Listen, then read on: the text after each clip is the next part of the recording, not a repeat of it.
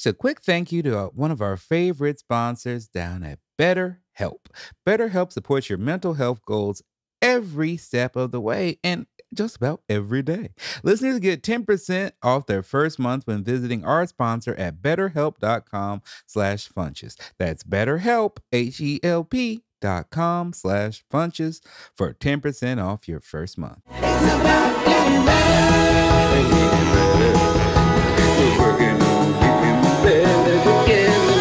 Thank you for listening to the podcast. Thank you for supporting me in any way that you do. If you stumble across these affirmations, please give a sub up on the YouTube or just follow me. Buy a ticket to one of my shows. I'm going back on the road. Hopefully, everything is fluid and in motion. But I believe I will be in Denver for my birthday, March 10th through the 12th. March 12th is my 39th birthday, which is not a big deal, which is why I'm not going to be at home. I'm going to be at road doing some stand-up comedy, and I would love if you were there to support me at Comedy Works in Denver. The following weekend, March 17th through the 19th, I will be in my own stomping grounds where I started comedy, which is a good thing because it feels like I'm starting comedy all over again. I will be at Helium Comedy Club in Portland, Oregon. So please come out and support me. Buy some tickets because I need your support and love to progress and feel loved and feel like I can try new things. I haven't done comedy this year yet, so I would enjoy a supportive environment. So please get some tickets if you can. Denver and Portland. I had a set in Phoenix, but then I found out that there's no type of COVID requirements, and right now that's not good for me or my family. So I had to reschedule that one. But hopefully I'll be back in Arizona sometime soon. Other than that, you know how to support the podcast. Patreon.com/Gettin Better with Ron is the way you can get exclusive episodes. You can get some thank you notes. You can get some wonderful items. Just go over to Patreon.com/Gettin Better with Ron if you'd like to support this podcast directly, if it's helped you out in some form. I would appreciate that. You can get t-shirts at comediantees.com. Look in the Ron Funches store. And you can join the twitch.tv and Ron_Funches. We playing games, we're watching wrestling. We got the Funches Fantasy League going strong. We did our Royal Rumble pool this last weekend. So we're just hanging out being nerdy and stupid and weird. So if you want to come join us, you're welcome to. Oh, it's a good thing. I'm like, man, this light's good for me today. My skin is good today. I'm very excited about it. That's another reason why you should check out the YouTube to see how cocoa buttery glowy my skin is right now. So other than that, you know how we start the podcast. I hope you're feeling love. I hope you're feeling brave. I hope you're feeling strong. I hope you're feeling all types of things. I know the order was different. I know, Halston. I can see it in your face. But it's mostly because this is one of those weeks where I'm not feeling that great about it. And that's okay too. It's been a rough last couple of weeks with my son my son got COVID, and that made everything kind of scary around the house. A lot of people freaking out. And then a lot of people, including myself, not handling those freakouts well. So it's just a harsh time right now, and it's difficult to deal with life. It seems hard right now because the little things that you have get added on to the fact that we're still in a big major pandemic, and some people, and there's no uniform way of being told how to deal with it. Some people are very concerned and locked down, and some people are out living their lives and living well. And I don't know what is right. I don't know what is wrong. I know you can only do what you need to do to support your family and support your mental health. So if you're not feeling brave right now, that is quite okay. I'm not feeling that brave right now. I'm scared all the time. I'm scared when I go to work that I'm going to get sick or come home and get my wife sick or get my son sick. And that's terrifying to me. If you're not feeling strong right now, that's okay. I don't feel too terribly strong. I'm happy with some of the things I've been doing. You know that's a lie. I feel pretty strong right now. Even though I don't feel brave, I feel very strong. And that's okay because I'm doing things even though I don't feel brave. And that is a big part of what strength is. It's not the absence of fear. It is acting and continue to push forward in the face of fear. And whatever you need to do to get by and feel loved and feel happy is a-okay with me. If you don't feel brave, it does not mean you are not strong, but you are certainly loved. I know that for a fact, even though sometimes it doesn't feel that way. It feels like if we were loved and supported by this universe, why would we be going through so many issues and so many trials and so many things that seem chaotic and out of our control? And that's just what the wheel of life is, ups and downs. And that's how what we do within that wheel, how we stay balanced in the middle is what determines our happiness. To get away from the edges and the fringes where we are thrown by that wheel, where you feel those downs and you feel those highs so very aggressively, and get to a point where you're riding in the middle, even though there are downs, even though there are ups. You ride right into in that, was it a fulcrum? I don't know. But you know, the middle of the wheel, right in that base. That's what you want to be. And just a lesson I need, and I think something we all need, is just to continue to have empathy with each other, and to, you never know what someone else is going through right now. And I just feel like rules that we followed in the past and things that we did of stopping ourselves from truly enjoying our lives, or saying what we really mean, or not being fully our full honest self, and saying what you really need in your life and saying what you want, and trying to not wait for, if you're a spiritual person, not wait for heaven, but to search and reach for your happiness and for your heaven on earth. And that is difficult to get sometimes, most of the time, if not all the time. But I think the more we're honest with ourselves, the more we're true with our beliefs and what we are, the closer that we can get to that. I mean, that's how I found comedy. If it wasn't for me being true to myself and true to my beliefs at a time when people told me that this was the absolute worst thing to do in my life, when I was the father of a 2-year-old kid and couldn't support myself and couldn't support him, and the fact that I wanted to go do stand up comedy was seen as the absolute worst thing to do. But I knew deep in my heart that this is who I was, and this is who I needed to be, and that's what the path I needed to follow.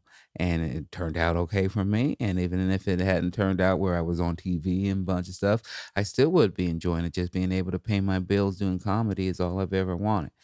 Uh, and so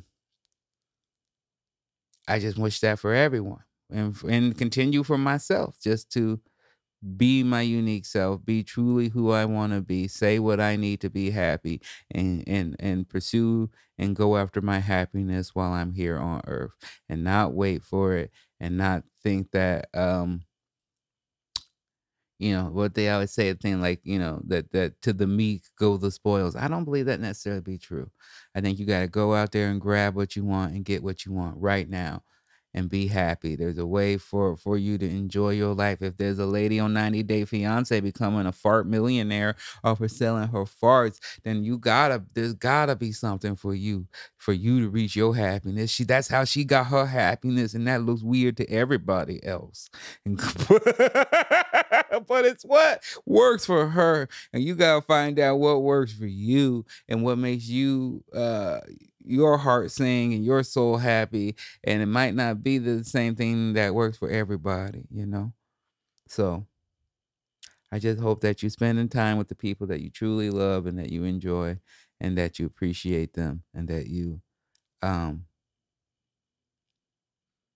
even though things are rough, and because I feel like so many people we fall in this trap of we just want to continue to complain about how rough things are, and we just keep going like, oh, 2021, 2022. It's like every year fucking sucks, and every year is amazing, and every year somebody's headed down, and every year somebody accomplishes dreams they never thought they would see. I'm deeply inspired when I see things like Abbott Elementary or grand crew of these wonderful funny, or as we see it, these just unique tales, these black shows, these shows about autism, these shows about representation, things that I didn't think I would see just 2-3 years ago. And I see people achieving their dreams, and I see people reaching what they thought they never would reach, and that pushes me to keep going, even when there's times where I think I won't reach my goals, and I think there's times where I won't get to where I want to go. So I just hope that you keep pushing,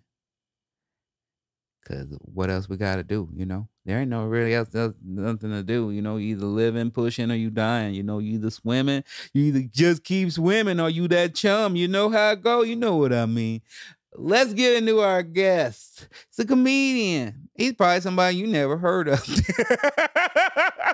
But he's amazing. He's really funny. He's a true comic, true craftsman, and someone I really enjoy as a mind. And from talking with him, just seems to be a good father and husband and a guy out there plugging away. And that's what we try to do. He has the Comedy Store podcast. He has his own EP coming out on Comedy Store Records. He has Rick Talks to Strangers, which is a podcast where he talks to strangers, so you could possibly be a guest. You can catch him at he's a regular at the Comedy Store, and he deserves to be there because he's a killer. Enjoy this conversation with my friend Rick Ingraham. You're just mad because I can afford to take my mom out to Jinkies and pay half the bill.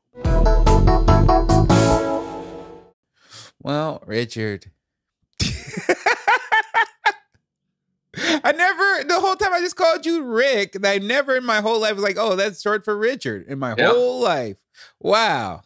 I had a moment there. I'm like, oh shit, I'm already in trouble. What did I know. Me even saying it, I felt like I better follow up where like me and your mom and I were disappointed in you. I'm happy to have you on the podcast. Thank you for coming. I usually get started by telling people why I wanted them on the podcast. And it's fun because I get to give you praise. This is great. I wanted to interview in the podcast. Because I don't know a lot about you, even though I see you a lot at the Comedy Store. We perform together often. You're one of the people I see the most there. And you're one of my favorites. You're what I like about you, what I enjoy about you and your skill set, even though I'd say that we're probably, I wouldn't say that we're actually that different, but because I think we both really enjoy the rules of comedy. We enjoy like the building and setup, punchline, and sometimes callbacks. I think you do more crowd work certainly than I do, but our styles and the way that we use the same kind of tool sets are very different. But I've always had such a respect for you and your comedy. You're one of my favorite comedians to watch because whenever I see you perform, you're always fearless. You never really, or at least I've never seen you. I don't know about the road, but I've never seen you really pander to anything. You always come out there with your mission, and you go out there and you execute your game plan. And when I think about people who, when I'm on the road and I see some Uber driver, they ask me what I do or whatever, and they're always like, "Oh, comedy's not the same anymore. You can't say what you want anymore." I'm always like, you've never seen Rick Ingraham, because you're always a person that I think of when I hear them say that. I'm like, you're not well versed. You're not a student of the game, because there certainly are people who are doing whatever they feel like and what they want to do. And so I just wanted to know a little bit more about you. So thank you for coming. I appreciate you having me. So tell me about how you got started. Where are you from? Are you from Kansas City? I am from Kansas. I'm suburbs of Kansas City. Grew up there and started comedy there, and a now no longer existing comedy club. And I moved to LA when I was 21. Basically, as soon as I could get into comedy clubs, I moved. Tried to decide between LA and New York, and made my visits during the winter, and quickly became a better option to go to LA. So that's kind of how I got into comedy in the LA scene. What was your introduction into comedy? What made you, I mean, clearly you must fall in love with it at such an early age to be like, I'm going to go as soon as I'm 21 years old and move to one of these two places. So what got you interested? I originally I wanted to be on like SNL. I did impressions. That's how I started. Um, in terms of stand up, Chris Rock Bring the Pain was kind of the first comedy special I saw where I'm like, this is what I want to do. And then from that, I got into lots of different, more into George Carlin and that kind of, I guess, the older comedy that I hadn't seen. It wasn't as readily available, obviously, in the 90s. So, I'd go to Video Library and rent whatever comedy specials they had. That was our local video store that we used, because we didn't support Blockbuster in my family because they donated money to pro-life ordeals or something, and so my parents were opposed to that, and so we went to Video Library, which had an enormous adult film section, which was always exciting. Mm-hmm. Get to see your friends' dads perusing the porn section, and then hot topic at school that week, that kind of thing. Did they separate it at all with beads or any type of thing? There was just a rope. It's similar to like going from the parking lot to the inside the building at the Comedy Store. So you could clearly see everybody. But if you were a child and you went underneath the ropes, then someone from Video Library would come tell you it was not an appropriate section for you. First of all, what a very basic name for a place where they're just like, look, we got a library of videos. We're a video library, except for you have to bring them back and return them. I guess the only difference is you pay as opposed to, so that's a very literal name, and I enjoy it. I had a place it was kind of similar where my mom would take me to this place, Hollywood Video in Chicago, and same story. They were the place that was outside the chain, and then but they had a row of beads, and sometimes my mom would go into this beaded area, and I'd have to either choose between getting a pro wrestling VHS or a comedy one, depending on if I had seen them all. Right. So I understand that. So, but that's also leads me to another story. So your parents were anti the pro-life Blockbuster statement. Yeah, I remember asking, because my friends always went to Blockbuster. And I remember being like, why don't we just go to Blockbuster? And I remember my mom saying like, oh, well, they donate money to pro-life. I don't know if it was charities or, movements, whatever the deal was. So I just kind of accepted it, like, all right, whatever. Did you grow up in a progressive family like that, or what? Did. I did not know that about you. Yeah, we were the liberals in Kansas. A lot of my friends' parents were not happy about my friendship with their children. So there was. You were like a de facto black person. Yeah, kind of. I mean, it was when I was younger in elementary school, my best friend was the only black kid at our school, and I remember thinking, it's not weird. I just didn't know any better. And it wasn't until we got older that I realized, like, oh, this is kind of bizarre, that for Tamru more than for me, I guess. But it made sense. We had his birthday was the same as my brother's birthday. As a second grader, that's a good enough reason to be best friends. That is really all it takes. You got what we got in common: birthday, same favorite cartoon, whatever you got, same lunchbox. That's all. And then in the fifth grade, when they did, that was the one black teacher in the school was my fifth grade teacher, and we did like a Martin Luther King Day presentation, and they made me be one of the black people on the bus just because I was friends with Tamru. Which, looking back, I'm like, this really seems inappropriate, but and did they cast people who were against it? Did they have people? Did they have some of the other white students? Oh yeah, protesting? They said, "Carl, you're obviously a racist. You might actually be the bus driver." Yeah, it was a standard suburban, what I like to refer to as dinner table racist community. Mm-hmm. The people weren't part of the Klan, but there was definitely conversations being held at their homes that were not something that would be smiled upon. Yeah, no, I grew up and spent a lot of time in Salem, Oregon. I understand for sure. So is that one of the things that also motivated you to get out of town as quickly as possible? I mean, pretty much everything motivated me to get out of town. I look at it now. I think Kansas City was a great place to be from. It's just not a great place to be for me, I suppose.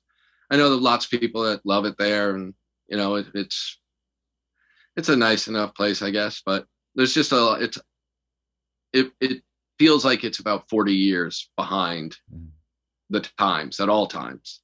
So, like when I go back there and I get off a plane, it feels like I just traveled on a time machine.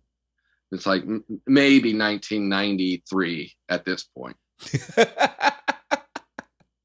Yeah, well, any place that lets Patrick Mahomes' brother run rampant. Unbelievable. You can't Unbelievable. Trust. Unacceptable. Truly. Not doing anything. But I understand. I mean, again, that reminds me of my growing up as a teen in Salem, Oregon, after I moved from Chicago. It was the same atmosphere of like, oh, it isn't really like, okay.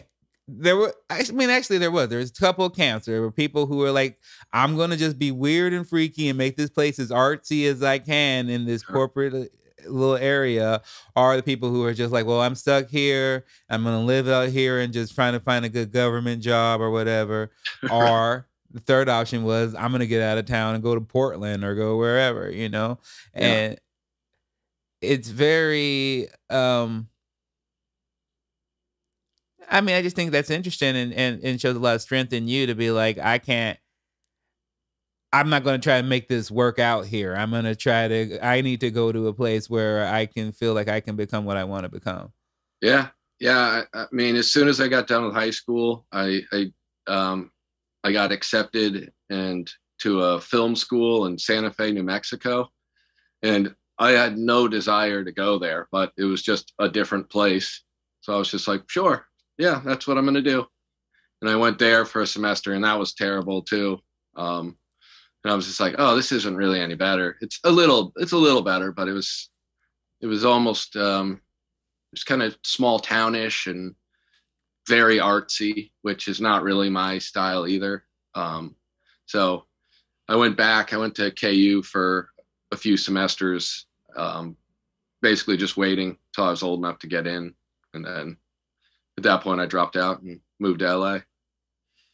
Okay, now tell me about moving to LA at such a young age, and like, because to me, one of the things that I was kind of cognizant about was that I was like, well, I mean, I think if I had my way, I would have been like, I'm just moving to LA as soon as I can. But I had my son like 2 years before I started comedy, and so I had to be like, well, it's gonna be better for me to just stay where I am and just keep going. And luckily I was like close enough to Portland, and that scene was developing at a rate that I was developing. But right. To go immediately into a place like LA, it seems so difficult. And so maybe I'm just putting words in your mouth. Tell me what it's like. Tell me what it was like for you. Well, I moved to LA. I was heartbroken. I had just witnessed my girlfriend cheating on me. And so I showed up, and I was basically rock bottom, and it worked out wonderfully in terms of the disappointment and the struggle the first couple of years. It didn't really bother me that much because it seemed better. Like, I guess I always kind of felt like I was, I was weird. I was kind of the freak. And when I moved to LA, it was the most normal I ever felt in my life. Just being around LA people, I was just like, oh, you know what? I'm actually kind of a decent person. And it's not solely based on, my belief in Jesus, which was the basis for being a good person in Kansas. So, but it was a struggle. I worked in restaurants, and I lucked out. I lucked out, and I got a doorman job at the Comedy Store after doing open mic for like 6 months. And so, it was nice in terms of I felt like I had a club that was already kind of embracing me. Back then, the Comedy Store was very dead. There was no people coming to see shows there, but open mic night was Sunday, Monday, and Tuesday. And so I got a lot of stage time. I got to do my employee spots, at least 3 nights a week. And then some of the other nights I got to do belly room shows and stuff like that. So it was a struggle for sure, but I was so young and dumb, and I didn't have kids until 5 years ago, so I didn't have any responsibility. It was just me being broke but enjoying myself, I guess. So it definitely was hard, but I got by. I just smoked a lot of weed and drank quite a bit, and I had a good time. It was fun. The Comedy Store was very different then, but it was more like a dive bar than anything. Mm-hmm. But it had that Cheers kind of feeling to it, where I'd show up any night, even if I wasn't working, and I would see 5 or 6 of my good friends, and a lot of the same guys that are kind of part of our generation of comedians were starting out there. And I got to watch some of the guys who are now huge, like Sebastian and people like that, when they were, he was still working at a restaurant, and he would show up in his suit from working at the Four Seasons or whatever, and do his spot and then leave. And so it was a good college of comedy in that aspect of watching the people who are doing well, seeing what doesn't work, which is an enormous advantage when you're young and you're not set in what you believe your path of comedy is. So it was good. And I also like that because it makes things seem more attainable and real when you see the whole grind of people, when it isn't. I think sometimes when it's so far, you just like, this person just pops up, or it seems like they've automatically, even if you yourself are in the same industry, you're just like, oh, it must have just been fun for them, fine for them. But when you get to actually, it's one of the things I love, and one of the things that's still in a business that can make you feel jaded quickly, or just stomps on your dreams all the time. And even when you're having positive moments, they'll find a way to be rude about it, which is always fun to me. But like, there's still such this magic to it when you think of someone like Sebastian, or to me, like when I think about like Leslie Jones, when you're like, you just would hang out with her at any given time in the belly room. She didn't have shit going on, not a goddamn thing, just hanging out, being like funny as shit and kind of angry. Yeah. And then the next thing you know, she's fucking got tens of millions of dollars. Yeah. I remember when Leslie showed up, she would always tell me, she'd be like, oh, I gotta be more like you. You're just so free, and you do whatever you want. You say whatever you want. I'm just like, yeah, it's not really working for me. And then she really crushed it, where I'm just like, damn, she really figured out how to do this the right way. But it came late in life for her. But like you said, man, she's doing well. So it's fun. It's fun to see the evolution of people like that. Yeah, truly. I love it. What do you like about the Comedy Store now? I love the Comedy Store post COVID shutdown. I think it's fun. It's there's I guess more of a brotherhood, I guess, in terms of how the comics treat each other. Mm-hmm. I don't know if it's just everyone having comedy taken away from them for a while, but people are just a lot more respectful. It's it's an interesting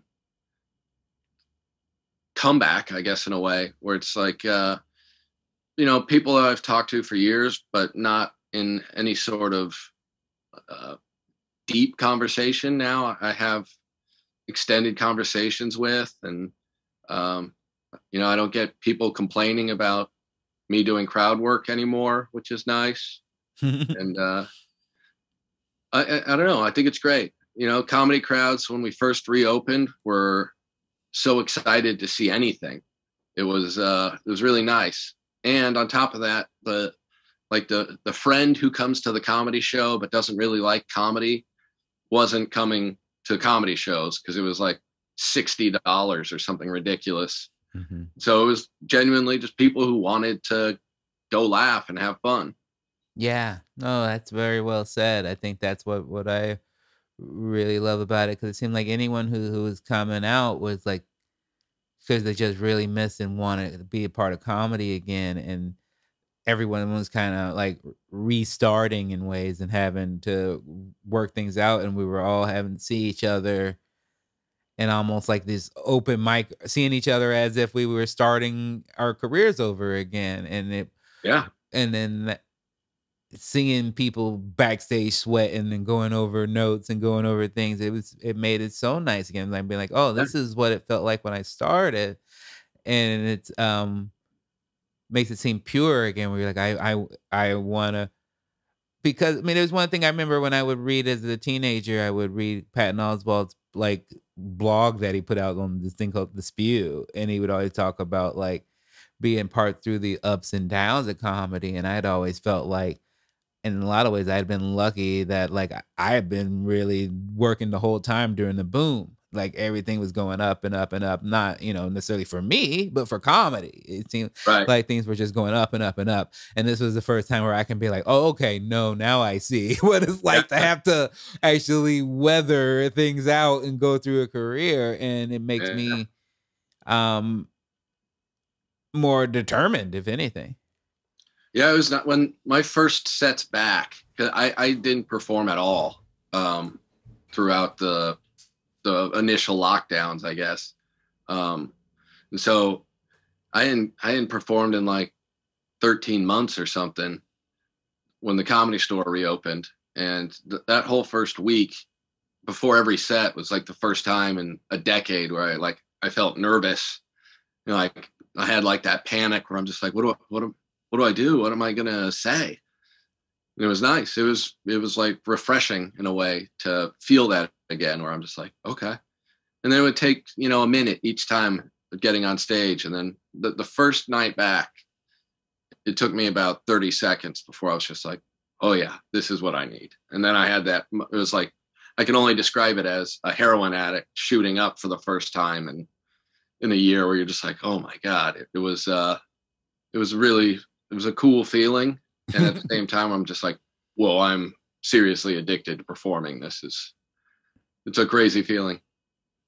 Yeah, no, I agree with you. Even when you said the heroin part, I just liked it. I didn't go like, ew, gross. I was like, yes, I want that heroin. Yeah. And despite never having done heroin, I would imagine that's the same vibe. Yeah, absolutely. I want to ask you about like your goals. That's one thing we like to talk about. Well, you know what? Before I get to the goal portion, I want to know about stuff that I don't hear you talk much about on stage, which is like you being a dad and husband and stuff. You said 5, so your oldest is 5 then, is what you're telling me? Yeah. Yeah, I have a 5-year-old daughter and a 1.5-year-old son. Tell me a bit about what fatherhood, Rick, is like, and what you enjoy. What's because there's a big difference between the one who's on Twitter trying to burn the world down and what I see on stage. And then when I went to your Instagram, I was like, oh, this is a completely different guy. Yeah. I almost felt like I need 2 Instagrams, because the one I have forever is just like family stuff, and then people are just like, what is this? And I'm like, oh, they saw me performing. They don't understand that there's a Jekyll and Hyde to me. Yeah, it's fun. I love being a dad. It's great. It's exhausting, but you know, it's definitely a different side of me. I came from a big family, so it's kind of cool. My wife has a regular job and works, and I watch the kids during the day, and it's fun. My 5-year-old is brilliant. She's like super gifted and way smarter than I ever was. So it's definitely an interesting journey. She's in kindergarten now, and so it's the first time I'm dealing with real school, that kind of thing. I do live in constant fear that the administrators and teachers at her school are going to somehow come across some of my comedy clips, and the judgment that will most likely come from that. She does have a tendency to misbehave a little bit, and I know that is 100% because I'm raising her, and the values that I'm showing her are important. Probably aren't the standard, parental guidance. Will you expound on that? Give me an example. She's very confident in that she's right, and that she shouldn't feel any fear that the way she teaches her teachers, for instance, is as if they're her equals and not that they're her instructor. So there's a lot of talking back and things of that nature where, when they tell me and like, Julia did this today, I'll be like, awesome. But then I have to put on my parent face and be like, oh, I have no idea why she would do that. That's crazy. But yeah, I don't, it's interesting. Now, and with my 1.5-year-old, it's a boy, so it's a whole different ball game, and it's fun. He's more, I don't even know how to describe it. It's more like he's like my buddy, I guess, With my daughter, I am very protective, like overprotective of her and making sure, she's a strong woman and stuff. But with my son, it's cool. It's like having a buddy to hang out with. I just got him a little Tykes basketball goal, and now he spends a good portion of his time doing the countdown as if the clock is running down, and then slam dunking it, and just a lot of celebrating. That he wins the game every time because he shoots the ball from 2 inches away. You got to teach him sportsmanship. You got to teach him how to act like he's been there before. That's right. Exactly right. The problem is athletically, I've never been there before. Every athletic achievement of my life was purely accidental. So. Well, I don't have any. I never did a team sport in my life. I guess my only one is that I did a pro wrestling match in my late 30s. None as a teen. I did skateboarding for one winter in Chicago, which when you learn that's not, you shouldn't, because there's ice everywhere. No, and you fall and you hurt yourself. And that's what happened to me. And I was like, I'm out of the game. I rode a skateboard one time in my life. One time.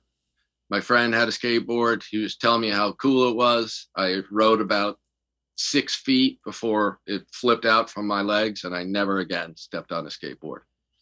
That's fun, and that also reminds me of my absolute, as we're talking all skateboard stories. My favorite skateboard story is my son's skateboard story. My son was turning, I believe, 15 or 16 years old, and he was just begging me for a skateboard for Christmas. Begging me, just like, that's all I want is a skateboard. It's seen, we all get that age where you're like, skateboarding is cool. For me, when I was younger, it was ninjas because of 3 Ninjas and things of that, and Beverly Hills Ninja.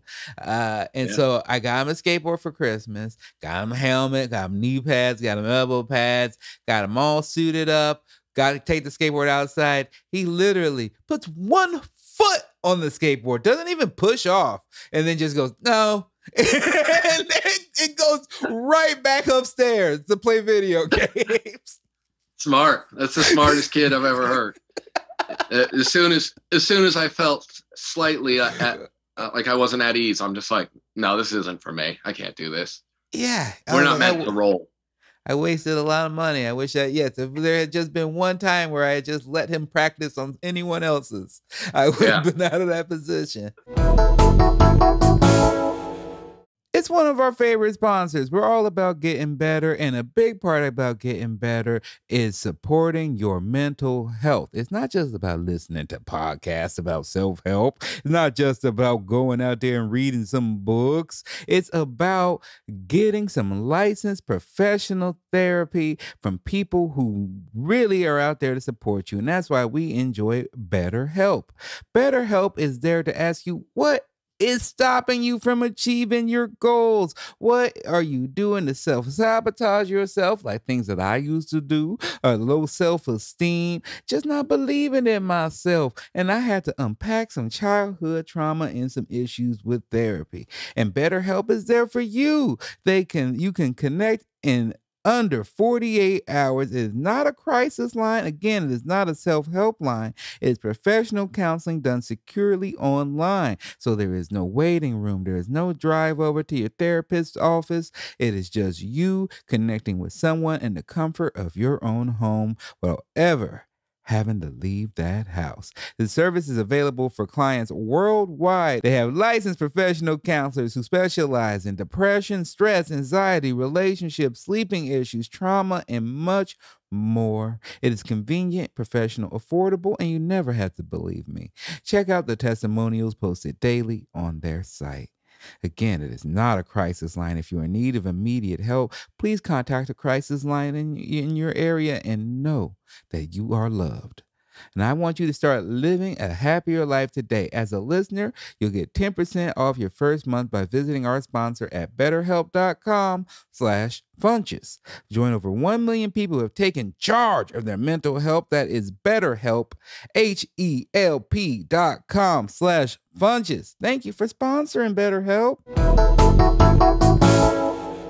Go How ahead. old were you when you became a dad? 20. 20. Wow. Yeah. That's nuts.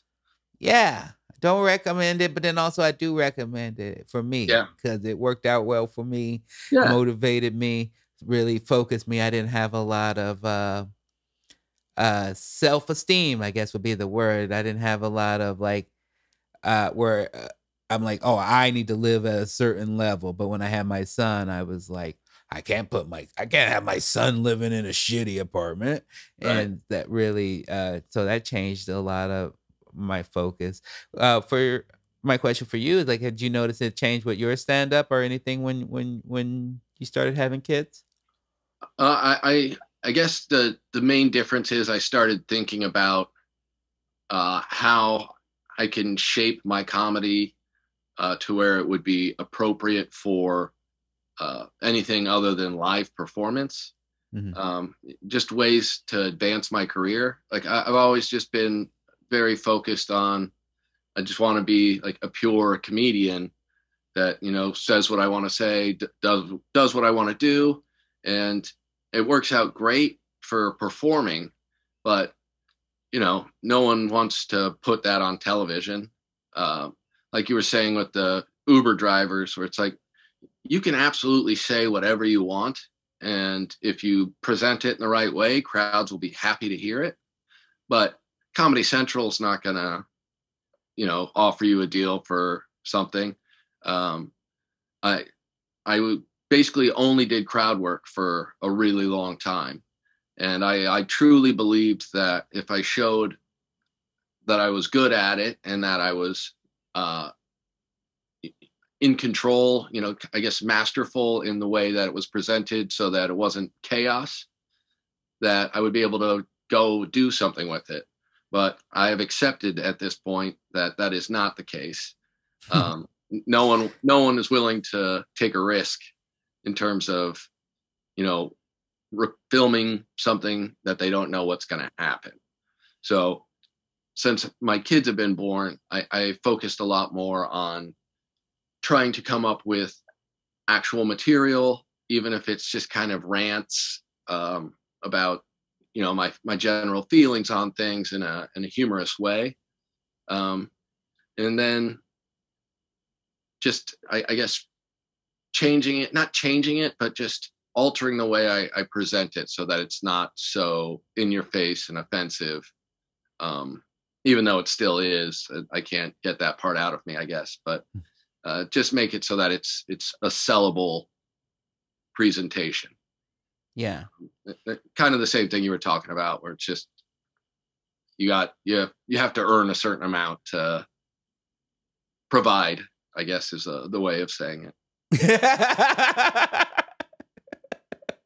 I understood completely. And I always, I think that's a way, something I knew about myself in my comedy early, where I was like, I had to find ways, like I like to say certain things. I like to, I'll go out there and bring up like Jim Crow laws and things of that nature. But if I came out there and was just like, what you guys remember Jim Crow laws, it won't go well, like I have to like put it into something. I have to hide it in a cookie. And that's just something I learned pretty early for me.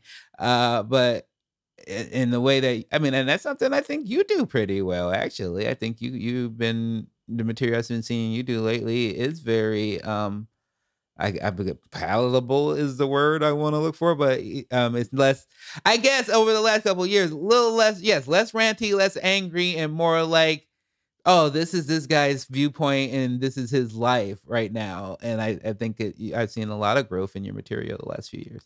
Thank you. I'm certainly trying. So I guess that might be it more than anything. It's just effort, just putting forth actual effort to make something better than what it was. Well, that leads right directly into the question I wanted to ask about goals. What are you working on, Rick? What are you trying to do, whether family-wise, health-wise, career-wise? And one of the reasons I want to ask is that I do research when I look up, when I'm about to interview people. You got one of the shortest bios in my life for this one.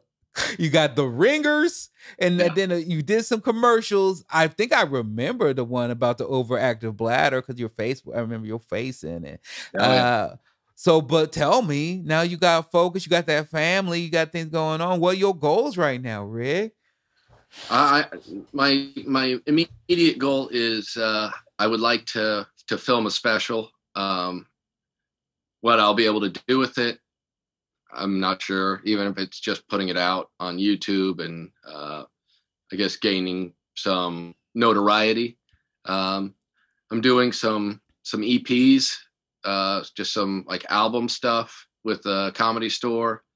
So we're just recording sets right now and kind of picking and choosing some of the best crowd work out of it, and going to start releasing those this year. First one's going to be in February. So I'm just trying to build up some sort of a fan base, and goal would be film a special later this year, and then, try and shop it. And like I said, worst case scenario, put it out for people to see. And I don't know, I can't really tour or go on the road because no one knows who I am. So I get a lot of offers for like, you can feature and do that kind of thing, but the money is still not there for featuring. I don't think the price has gone up since like 1984. So it's pretty brutal. So yeah, I don't know, just get to a point where I can headline, and, not be the bottom feeder where they call you and say, hey, you can do Halloween weekend and we'll give you $1,000. And you're like, that's not even going to cover my expenses for everything. So that's kind of my goal right now. It's really just to get more knowledge of my existence to people so that I can try and make a career out of this as opposed to scraping by.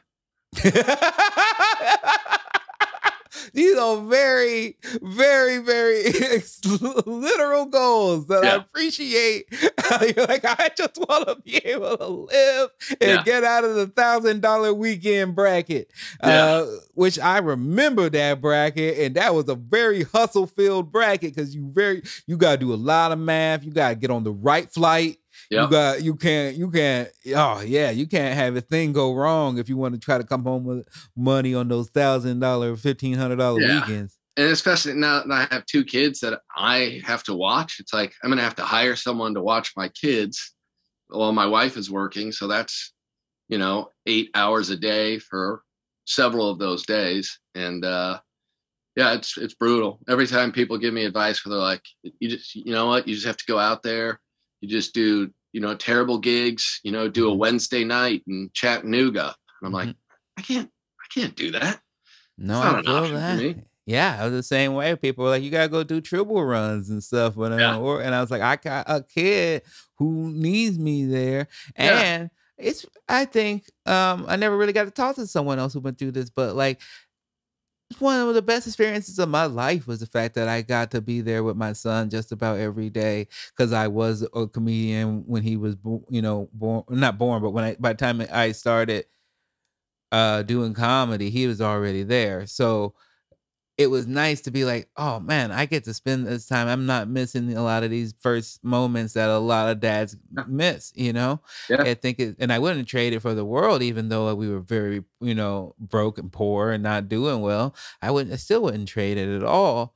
Um, and I think that especially now, like, trying to go off of, advice that works in the past isn't, does you no good. Like, it's a different world. It's a different atmosphere. What do you mean? Like, I'm not gonna go everything kinda shrunk a little bit, so why would I go out and do that and struggle and it's not fun and I'm not enjoying my life and I'm missing my kids for this whole healing magic pill that someone's gonna be like, "I've seen you out there in fucking bumfuck Yeah. Maryland.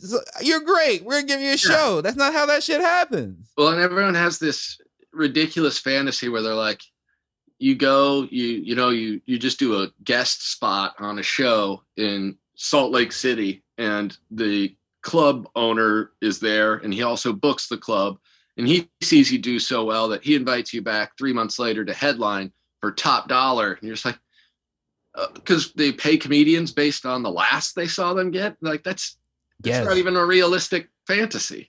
That's one of the best business things I ever figured out early again was that I was like, oh, there's a lot of like mindset of like you go up, you grind, and people just see how good you get at stand up, and that's how you get things. And I learned pretty quickly when I was like, just from, and of course, I'm gonna be biased towards my own material, but being objective and watching around, being like, oh wait, no, I know my material. I'm out there on the same nights with this person, and I'm crushing them, like, Rick,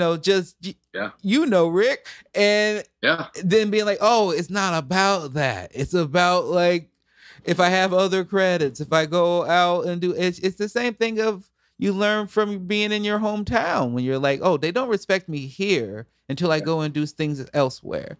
And I felt that with stand-up, which is like, oh, I'm not getting these doors. I mean, the way the comedies, when I'd go around for like showcase things at the Comedy Store compared to after I was on an NBC show, the way the people talked to me there was completely different. Yeah. So, It is. I mean, that's still the way it is for me. Like if I go to the Improv, like I've had one spot at the Improv since COVID, everything reopened, and I had a great set, but I know they don't care because I'm not some guy from TV and I don't have, 100,000 followers on anything. And I mean, all that stuff is way more important now. Yeah. And it's just not. Yes, if you take your own feelings out of it, business wise, it just makes sense. Yeah. You're like, that makes sense. I get it. You're still going to need quality there because some of these people can't prop up a full show, and that's fine. But I think the real trick and the real thing that I've been working on is trying to do is try to be both, try to be good and build your fan base and be popular. Yep. And before this leaves my mind, I don't want to give you advice, but when I feel things, I feel things. And when you mention the EPs, I love the EP idea. I think that's because hip hop is my favorite genre. Is what I listen to the most. And the people who are the most popular right now, that seems to be how they are building their fan base, is like sometimes they'll even go on a concerted thing where they say, hey, I'm going to drop an EP every month for this year, or I'm going to, Right. something like that. So I think if you are to like, you could actually do a lot of stuff from home in LA at the Comedy Store if you are continually taping these comedy store, these crowd works, maybe build some around the holidays and stuff. And, I know that sounds cheesy. I know it Yeah. do, but I No. think that's what Gucci Man did. He put out an album every Christmas and it works. See, if I could just be the Gucci Man of comedy, which a lot of people have been saying, that's my path. So. Well, I wanted to be that, but you could have it. You could have it. Fair enough. I'll take it. I'll take whatever anyone's offering. I'll take that compliment. Yeah, that's kind of the plan. It's just, I'm there performing all the time, so no harm in recording and just putting it out. If people like it, they like it. If not, then they can listen to something else. There's so much available, and just a matter of finding the right people. I think there will be people that enjoy it. So it's a far better plan than the nothing that I've been doing for 20 years. So yes, always an anything plan is better than nothing plan. Yeah. That's why I always tell myself when I do my Twitch and I'm like play games. I'm like, oh, I play games for 2 hours and I made like $30. And I'm like, well, I always go like, well, you would have played games for 2 hours and made no money. Yeah, so why exactly not? Right. Why not? Let's see. What else did I want to ask you, Rick? What do you? Oh, because we're stuck home a lot right now. What's anything that's been inspiring you that you've been watching? Anything that you enjoy? Anything that because you did a lot of the commercials. I know you did the ringers, but is acting something that you're interested in, or is there writing that you want to do for shows? If you were, and you don't seem like the vision board type, but maybe I'm just typecasting you. But if we were to build your vision board out and you were like, this would be where I want to go right now, is there anything that you see out there that would be a dream for you? I would love to do more acting. Part of why I wanted to move to LA was I had some background in doing acting stuff, and even before comedy. But I would love to do that. I haven't had a manager or an agent for a long time, and I'm terrible at all that stuff. So a lot of the stuff I get, I did some things over the pandemic. For David Spade had a show on Netflix called The After Party. Mm-hmm. So they hit me up one day and asked if I'd do it. And so I did a few episodes of that where I'm playing one of the guys in the control room. And he's basically, it's like he pretends he directs reality shows. And so they just take real clips, and then it's Spade basically telling me like, hey, could you get drunk and start yelling at the other ladies, whatever it is. So that was fun. Like, I was loving it. I'd been locked inside for so long. Every time they called me, I was just like, yeah, I'm in, whatever. But I would love more opportunities like that. Any sort of acting stuff, I'm 100% behind. I've never had a job as a writer. When I was in film school, that was my focus, was screenwriting. But I'm the worst human being in the history of making connections. And like people always say, you got to ask for stuff, but it makes me feel like a fraud. So I'm like trying to get over the self destruction of being like, if they want me, they'll ask me. And that's the only way it's going to happen. So I would love to get a job writing for a show. I'd love to act more, all that stuff. I'm really just coming to terms with my own resistance of having to ask for help, I guess. So, So sounds like sabotaging yourself from success. Yeah, I mean, essentially that's what it is. But I don't know. It's not even, to me, I just want to be genuine, I guess. And so that's what it always feels like. I don't want people thinking I'm just trying to use them for, a job or whatever it is. But the reality is I feel like a lot of people wouldn't feel that way. It's just inside my head. So I would think so, because I mean, it's like I said, when I introed you that one night, I mean, you're one of the most talented people I know but you're not conventionally attractive, so people don't know you. It's the best intro ever. And the point being, besides the insult, is that there's no reason, there's nothing, like there's no skill set, there's nothing that you lack that should be stopping you from getting this job. You people enjoy being around you, people like working with you, people enjoy your work, and it's good. And I think you're a mind that if anybody had like a sketch show or a late night show or so like that, like you're going to bring a different perspective that's going to be um very real, and I think very much something that people around the country would relate to, because you have such of a background that's a meld of things, being from, Kansas, being a liberal in Kansas, being all the things that you are. It kind of in some way gives you probably perspective to everything, right? Like, yeah.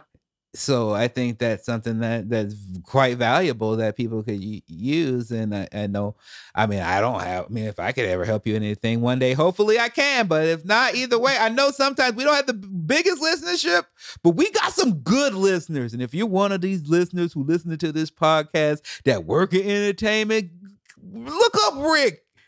Give him a job. Help him out. He's got a family. That's right. Do you want my children to starve? This is ridiculous. No one wants his children to starve. That's or be possibly kidnapped by, subpar child care. It happens more often than you think. All right, Rick. I really enjoyed talking with you, getting to know you a little bit more. I appreciate it. Do you have any questions for me before I ask you our last question? I never asked anyone if they have questions. It's the first time. Trying to think. What are you doing now? Do you have another special coming out? Right now, I just locked at home. Cause with the Omicron and my wife and stuff, we're not really going out much at all. I haven't done any shows since before, like Christmas. Really? Since I did my Christmas show, I haven't done any sets. It's been very depressing for me because it reminds me of that time period of last year when I didn't know when I would ever do sets again. Yeah. And so it kind of I guess PTSD, for lack of a better term, of where I'm like, oh fuck, is it happening again? Also, I've been acting on this show, but they put us on a hiatus because of the virus. And same thing. I mean, I guess completely different when it was my slip and slide show when we got canceled because of the diarrhea. But which it's also a classic. That's a classic Hollywood tale. Truly. If I'm not ingrained in the community now, how could you guys be like, oh, that's the guy whose show gave 40 people diarrhea and they canceled it. Honestly, when that happened, I'm just like, it's horrible that it got canceled, but that's the funniest thing I've ever heard in my life. It's pretty solid. It was loose. It was mostly loose. That's why it got canceled. Yeah. That's the comedic mind right there, working its way in. But so mostly I've just been trying to stay focused at home and then trying to finish up on this job whenever they want me to. I think before I'd always try to be like, I gotta go do everything. I gotta go do stand up and say, and which I still do want to, but I'm just trying to focus on one thing at a time and finish this job up and see. Hopefully in the spring, summer, things will be more chill again. I can go out and tour a little bit and work on building an hour. I'm kind of just trying to take my time really and build something really solid and enjoyable. And also I don't feel like the market's the best right now. So I'm trying to wait it out a little bit. Yeah, I think it's smart. I think a lot of people are putting out comedy specials way too often. And obviously, if someone was offering me money, I would put out a comedy special as quickly as they wanted to. But same. The quality of comedy specials in some ways, I feel like, have declined just because people do them every year, which seems absurd to me that people think they have a solid hour of new material every year. It's a basic impossibility, but funny talk. So like I said. I say that, but I also say I think this year in particular, a lot of good. I would say last year, year before, 100% agreement. This year, a lot of solid ones, a lot of really good ones. Brian Simpson, really good Yeah. one. Yeah, Ricky he's great. Velez, Roy Wood, a lot of great ones this year. Yeah. I think so. Okay, I'll ask you my last question, which is just for a little piece of advice, a little pearl of wisdom, maybe something passed down to you from generations ago, maybe something that you teach your daughter or son that you think is important to help our Getting Better community to continue to get better. I mean, I might be the worst person in the world to ask this question to. I feel like I lack making the world a better place outside of laughter. But honestly, the only thing I would say is just be good to people, and there's no reason not to. If someone gives you a reason, don't be nice to them. But for the most part, people just treat them with respect. There's a general lack of respect in the world. It irritates me beyond, anything I can think of outside of that. But just treat people respectfully. Don't act like you're better than people. You're probably not in general, So everyone has their struggles, and it's just a matter of, I guess embracing your own personal struggle and trying to overcome those things and not burning every bridge on the way. That's something I'm slowly learning, is to not burn every bridge. What did you burn a lot of bridges when you were younger? I feel like I did. I was a big believer in the general philosophy of it's easiest to burn the bridge when they're building it. And it was kind of a punk rock mentality, I think, that I had that, now looking back, I'm just like, there was no reason for a lot of that. It was just like me doing things because I thought it was funny, and I knew the 3 or 4 people that I was, friends with enjoyed it. And so I was like, oh, that's funny, especially with comedians, where, my degenerate comedian friends would be like, dude, that's hilarious. I can't believe you said that to him. I'm like, yeah. And then looking back now, I'm just like, oh, what was I doing? That person didn't deserve that. But just get mature, I guess, older, more mature, and realize that everyone's struggling. So there's no reason. I agree. Halston, where did you just appear from? I got a question. So years ago, way before I got into podcast producing, I went to the Comedy Store, and Rick, you had picked me out, and you said that I looked like a school shooter. And I was just wondering, do you stand by it? I absolutely do. And when I say that, you should know that now when I go on stage, my opening joke is, a lot of you are looking at me like I didn't know every mass shooter in America was going to be here. And so I've turned it into a self-deprecating joke. But I do think that you fit into the same category of it could be friendly, but possibly threatening white. So it's it could go either way. Both of us look like a trench coat. Yeah, you put a trench coat on them, maybe give them a bowl haircut, and that's a dozen people dead, right there. I have the jacket that I was wearing. Hold on. Oh, this is gonna be good. Oh yeah, you know the jacket. It's I hate this jacket. It's a pretty crazy. It's a pretty crazy jacket. Johnny Depp jacket. Yeah. Look at this. A giant skull. Are you kidding? Why are we even asking me if you got that school shooter vibes? Yeah. Yeah, for sure. I mean, honestly, the jacket almost makes you seem too cool to be a school shooter. Laid back, like he's got some pot on him. Yeah, it's like this guy, he probably has some friends.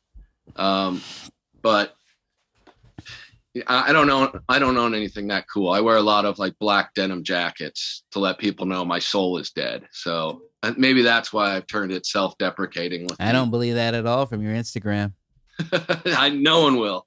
Nobody believes your soul is dead when you're wearing matching Kansas City Chief outfits with the onesie from your son.